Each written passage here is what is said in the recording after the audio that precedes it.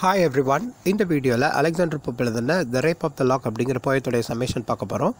இவர் 21 May 1688 30th May 1744 வரைக்கும் வாழ்ந்த ஒரு இங்கிலீஷ் போயட். இவருடைய famous works the rape of the lock, the டன்சியாட் and S A on criticism etcetera. Heroic couplet use பண்ணி எழுதுறதுல இவர் தான் மாஸ்டர். இந்த ஒர்க் May 1712 2 கேண்டோஸாக, அதாவது 334 லைன்ஸ் ஆகும். அதுக்கப்புறம் ரிவைஸ்ட் எடிஷன் மார்ச் 1714 794 லைன்ஸாகவும் பப்ளிஷ் பண்ணதாக சொல்கிறாங்க. இதனுடைய ஃபைனல் வெர்ஷன் 1770 அதில் கிளாரிஸாவுடைய ஸ்பீச்சை கேண்டோ 5 ஆட் பண்ணியிருப்பார். இது ஒரு ஹீரோயிக் காமிக்கல் போயம். ஸோ சின்ன இன்சிடெண்ட்டை சட்டைரைஸ் பண்ணி எபிக் லெவலில் கம்பேர் பண்ணி எழுதியிருப்பார். அரிஸ்டோக்ராட்டிக் ரெக்குசன்ட் கேத்தலிக் ஃபேமிலிஸில் இருந்து வந்த ஆரபெல்லா ஃபார்மர் அப்புறம் லார்ட் பீட்டர், இவங்களுக்கு 2 பேருக்கும் நடக்கிற இன்சிடெண்ட்டை தான் இந்த போயத்தில் தீமாக எழுதியிருப்பார். லார்ட் பீட்டர் அப்படிங்கிறவர் ஆரபெல்லா ஃபார்மருடைய ஹேரை அவங்களுடைய பெர்மிஷன் இல்லாமல் கட் பண்ணியிருப்பாங்க. அந்த ஃபைட்டில் 2 பேரும் பிரிஞ்சிருப்பாங்க. இந்த ஸ்டோரியை போப்புடைய ஃப்ரெண்ட் ஜான் கரைல் ஒரு ஒர்க்காக எழுத சொல்லியிருப்பாங்க. அதுதான் rape of the lock. ஆரபெல்லா farmer அவங்க லைஃப்பில் நடந்த விஷயத்தை தான் போப் போயமாக எழுதியிருப்பார். ஸோ இதில் பெலிண்டா அப்படின்னு யூஸ் பண்ணியிருப்பாங்க. அவங்களுக்கு நிறைய சில்ஃப்ஸ், அதாவது கார்டியன் ஸ்பிரிட்ஸ் இருக்கிறதா சொல்லுவாங்க. இந்த சில்ஃப்ஸ் அப்படிங்கிற கான்செப்டை போப் 17th century ஃப்ரெஞ்சு ரோசிக்ரூசியன் நாவல் காம்டி டி கேபாலஸ் அப்படிங்கிற ஒர்க்கில் இருந்து எடுத்திருப்பார்.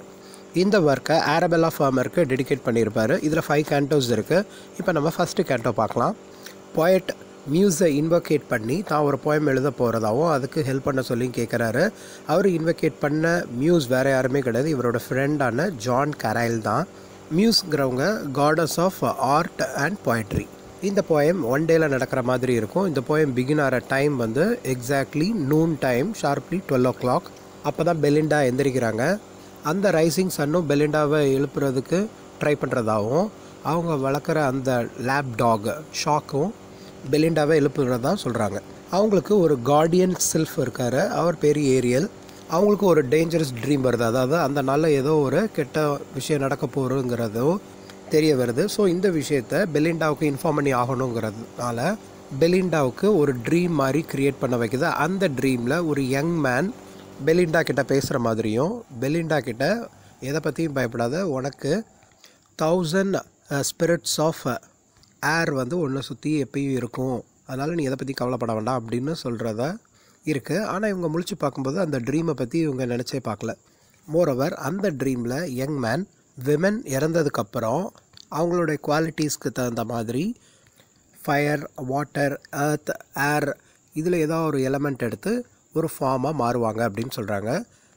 டெர்மேகன்ஸ் அல்லது ஃபியரி உமன் வந்து சால்மாண்டர்ஸாகவும் fire ஸ்பிரிட்ஸாக மாறுவாங்கன்னும், indecisive soft yielding women வந்து வாட்டர் ஸ்பிரிட்ஸான நிம்ஸாக மாறுவாங்கன்னும், மென்னை ரிஜெக்ட் பண்ணுற ப்ரூடிஷ் உமன் வந்து எர்த் ஸ்பிரிட்ஸான நோம்ஸாக மாறுவாங்கன்னும், ஃப்ளாட்டேஷியஸ் விமன் அதாவது காக்கட்டஸ் வந்து சில்ஃப்ஸாக மாறுவாங்கன்னு சொல்கிறாரு.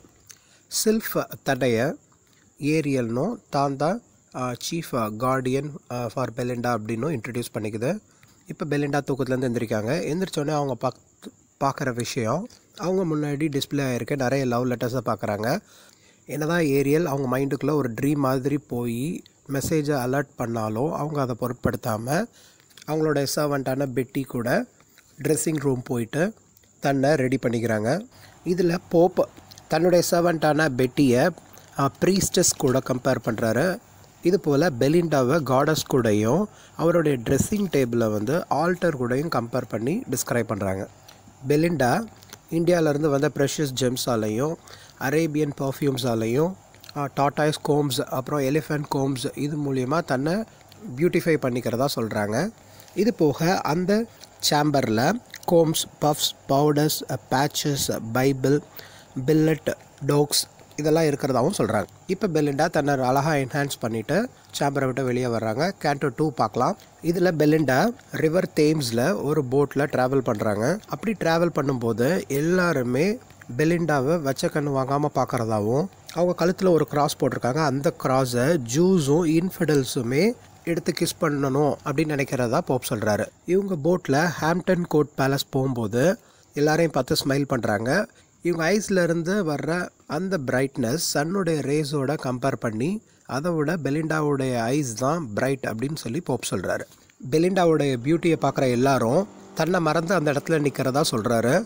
மோரோவர் பெலிண்டாவுக்கு 2 பியூட்டிஃபுல் கேர்ள்ஸ் இருக்கிறதாவும் அந்த கேர்ள்ஸை பார்த்தாலே அவங்களோட பியூட்டியை அட்மையர் பண்ணுவாங்கன்னு சொல்கிறாரு. எல்லாரும் ஹாப்பியாக இருக்கிற நேரத்தில் ஏரியல் மட்டும் பயந்துக்கிட்டே இருக்குது. ஏன்னா அதனுடைய ட்ரீமில் தான் ஏதோ தப்பான விஷயம் நடக்க போகிறது அப்படின்னு ஒரு ட்ரீம் மாதிரி வந்தது. ஸோ ஏரியல் நிறைய சில்ஃப்ஸை கூப்பிட்டு அவங்களுக்கு ஒரு ரோல் அலாட் பண்ணி பெலிண்டாவை பாதுகாக்கணும் அப்படின்னு இன்ஸ்ட்ரக்ட் பண்ணுது. இதில் ஜெஃபரெட்டா அப்படிங்கிற ஃபேரி வந்து பெலிண்டாவுடைய ஃபேனை பார்த்துக்கணுன்னும், பிரில்லாண்ட் அப்படிங்கிற ஃபேரி வந்து இயரிங்ஸை பார்த்துக்கணுன்னும், மொமெண்டிலா வாட்சை பார்த்துக்கணுன்னும், கிறிஸ்பிஸா பெலிண்டாவுடைய ஹேரை ப்ரொடெக்ட் பண்ணிக்கணுங்கிறதும் ஏரியல் இன்ஸ்ட்ரக்ஷனாக கொடுக்குது. மோரோவர் ஏரியல் பெலிண்டாவுடைய லேப்டாகான ஷாக்கை பார்த்துக்குவேன் அப்படிங்கிறதையும் 50 சில்ஃப்ஸை அலாட் பண்ணி பெலிண்டாவுடைய பெட்டிக்கோட்டை ப்ரொடெக்ட் பண்ணும் அப்படின்னு சொல்கிறாரு. இதை பார்க்கும்போது 7-fold ஃபென்ஸ் மாதிரி பெலிண்டா ப்ரொடெக்ட் பண்ணப்படுறதா போப் சொல்கிறாரு. அது மட்டும் இல்லாமல் ஏரியல் ஸ்ட்ரிக்டாக அந்த சில்ஃப்ஸ் கிட்ட ஏதாவது தப்பாக நடந்தது அப்படின்னா சிவியராக பனிஷ் பண்ணப்படுவாங்க அப்படிங்கிறதையும் சொல்கிறாரு. இப்போ கேண்டோ 3 பெலிண்டா வந்த போட் ஹாம்ப்டன் கோர்ட்டை ரீச் ஆயிடுச்சு. ஹாம்ப்டன் கோர்ட்டை டிஸ்கிரைப் பண்ணுறாரு போப். அந்த கோர்ட்டில் தான் குயின் ஆனியும் அவங்களுடைய கவுன்சில்ஸும் மீட் பண்ணி டிஸ்கஸ் பண்ணியிருப்பாங்க. அங்கே வந்த பெலிண்டா 2 ஜென்டில்மென் கூட கேம் ஆஃப் ஓம்பர் அப்படிங்கிற கார்ட் கேம் விளையாண்டுட்டு இருக்காங்க. இதில் பெலிண்டா ஃபஸ்ட்டு கார்டாக ஸ்பேடிலோவும் நெக்ஸ்ட்டு கார்டாக மணிலோவும் எடுத்து வின் பண்ணிடுறாங்க. 3rd கார்டு பேஸ்டோ எடுக்கும்போது அவங்களால சக்ஸஸ் பண்ண முடியல. இவங்ககிட்ட ஒரு ட்ரம்ப் கார்டும் ப்ளீபியன் கார்டும் இருக்குது. அதுக்கப்புறம் விளையாட ஆரம்பிக்கிறாங்க. இவங்ககிட்ட கிங் ஆஃப் ஸ்பேட்ஸ் இருக்குது. சக்ஸஸ் கண்டினியூ ஆகுது. மீன்வைல் கேமில் பேரன் டாமினேட் பண்ணுறாரு. அவரும் வின் பண்ணுற மாதிரி இருக்குது. பேரனுடைய queen of ஸ்பேடை பெலிண்டாவுடைய king of clubs win பண்ணிடுது. அதுக்கப்புறம் பேரன் அவர் வச்சுருக்கிற ஹை டைமண்ட் கார்டால் பெலிண்டா வின் பண்ணிடுறாரு. இப்படி மாறி மாறி விளையாண்டுட்டு இருக்கும்போது பெலிண்டா ஃபைனலாக வின் பண்ணிடுறாங்க. அவங்களுடைய சக்ஸஸை செலிப்ரேட் பண்ணிக்கிட்டு இருக்காங்க அந்த இடத்துல. அப்போது காஃபி சர்வ் பண்ணப்படுது. அந்த காஃபியிலேருந்து வர்ற ஸ்ட்ரீம் வந்து பேரனுடைய மைண்டுக்குள்ளே போய் பெலிண்டாவுடைய ஹேரை கட் பண்ண சொல்லி தூண்டுறதா போப் சொல்கிறாரு. அப்போது ஒரு வாய்ஸ் வந்து பேரனுடைய மைண்டில் போய் வார்ன் பண்ணுறதாகவும் கிளாஸ் ஃபேட் அதை பற்றி திங்க் பண்ண சொல்கிறதாவும் தூண்டுறதாகவும் இருக்குது. ஆனால் அவர் அதை பற்றி ஒரி பண்ணாமல் பெலிண்டாவுடைய ஹேரை கட் பண்ணுறதுலே குறியாக இருக்கார். அங்கே கிளாரிஸாங்கிறவங்க லார்ட் பேரனுக்கு ஒரு சிசர்ஸ் கொடுக்குறாங்க. அந்த சிசர்ஸ் வச்சு பேரன் 3 தடவை கட் பண்ண ட்ரை பண்ணுறாங்க. அப்போ ஏரியல் பெலிண்டாவோட மைண்டுக்குள்ளே போய் விஷயத்தை சொல்லி அலர்ட் பண்ணலாம் அப்படின்னு ட்ரை பண்ணும் பொழுது பெலிண்டாவோட மைண்டுக்குள்ளே போய் பார்க்குறாங்க. பெலிண்டா வேறு ஒரு ஹேண்ட்ஸம் பாய் பற்றி அந்த இடத்துல திங்க் பண்ணிகிட்டு இருக்காங்க. பேரன் சிசர்ஸ் வச்சு கட் பண்ணும்போது கூட ஃபேரி ஏஞ்சல் வந்து 2 சிசர்ஸ்க்கு நடுவில் நின்று ப்ரொடெக்ட் பண்ணுற மாதிரியும் அவங்க ஏர் ஸ்பிரிட்ஸுங்கிறதுனால அவங்களால எதுவும் செய்ய முடியல. பேரன் லாக்கை கட் பண்ணிடுறாரு. இப்போ கேண்டோ 4 பார்க்கலாம். பெலிண்டா ரொம்ப சேடாக இருக்கிறாங்க. இதை பார்த்து எர்த் ஸ்பிரிட் நாம் வந்து அதனுடைய பேர் அம்ப்ரியல். அது வந்து ஒரு dusky melancholy spirit. அம்ப்ரியல் cave of ஸ்ப்ளீனுக்கு இமீடியட்டாக போய் குயின் ஆஃப் ஸ்ப்ளீனை மீட் பண்ணி பெலிண்டாவுக்கு நடந்த விஷயத்தெல்லாம் சொல்லி அவங்களுக்கு நிறைய சேட்னஸை கொடுக்கணும் அப்படின்னு நினச்சி கேவ் ஆஃப் ஸ்ப்ளீன் போகுது. அப்போது அதில் ஈஸ்ட் விண்டை பர்சானிஃபை பண்ணியிருக்காங்க. அது பெட்டில் இருக்கிறதாவும் சன்னுடைய ரேஸ்லேருந்து எஸ்கேப் ஆகி தனியாக இருக்கிறதாவும் ஏன்னா அதுக்கு மைக்ரேன் இருக்கிறதாவும் சொல்கிறாரு. நாம் அப்படியே டீப்பராக போயிட்டுருக்கும்போது குயின் ஆஃப் ஸ்ப்ளீனுடைய 2 ஹேண்ட்மெய்ட்ஸை பார்க்குறாங்க. அதாவது இல் nature and affection. Will nature எப்படி இருக்காங்க அப்படின்னா old made in dress of black and white. அஃபெக்ஷனுங்கிறவங்க வந்து யூத்ஃபுல்லாக இருக்காங்கன்னு சொல்கிறாரு. அப்படி கேவுக்குள்ளே போய் பார்க்கும்போது லிவிங் டீ பாட்ஸ் இது மாதிரி நிறைய விஷயத்த அம்ப்ரியல் பார்க்குறாங்க. ஃபைனலாக குயின் ஆஃப் ஸ்ப்ளீன் கிட்ட பெலிண்டாவுடைய சார்பாக வந்திருக்கிறதாவும் சொல்கிறாரு. நாம் குயின் ஆஃப் ஸ்ப்ளீன் கிட்ட இருந்து ஒரு பேக் ஃபுல்லாக ஃபியர் சை ப்ராப்ளம்ஸ் இதெல்லாம் கொண்டு வந்து பெலிண்டா மேலே கொட்டுறாரு. இப்போ பெலிண்டா தெலாஸ்ட்ரஸ் அப்படிங்கிற ஒரு லேடி கிட்ட தன்னுடைய லாக் வெட்டப்பட்டதை சொல்லி ரொம்ப ஃபீல் பண்ணி அழுதுகிட்டு இருக்காங்க. இதை கேட்ட தெலாஸ்ட்ரஸ் அவங்களுடைய சூட்டரான லார்ட் ப்ளம் சொல்லி பெலிண்டாவுடைய ஹேரை ரிட்டர்ன் பண்ண சொல்லி கேட்குறாங்க. பட் அதுக்கு பேரன் ஒத்துக்கலை. இப்போ நம்ம கேண்டோ 5 பார்க்கலாம். பெலிண்டாவுடைய டியர்ஸை பார்த்து எல்லாருமே அந்த இடத்துல அஃபெக்ட் ஆகிறாங்க. பேரன் பெலிண்டாவுடைய ஹேரை தரப்போகிறது இல்லைனோ அதை ரொம்ப ப்ரிசர்வ் பண்ண போகிறதாகவும் சொல்கிறாரு. அந்த இடத்துல கிளாரிஸாவுடைய ஸ்பீச் இருக்குது.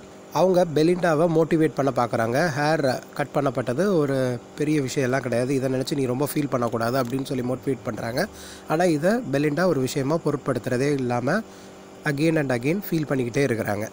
ஃபைனலாக பெலிண்டா ஸ்னஃப் பாக்ஸை எடுத்து பேரன் மேலே போட்டுடுறாங்க. இது வந்து ஒரு வார் நடக்கிற மாதிரி போப் டிஸ்கிரைப் பண்ணுறாரு. மாக் எபிக் அப்படிங்கிறதுனால சின்ன சின்ன விஷயத்தை கூட எபிக்கோட எலமெண்ட்ஸ் மாதிரியே பேரடி பண்ணியிருப்பார்.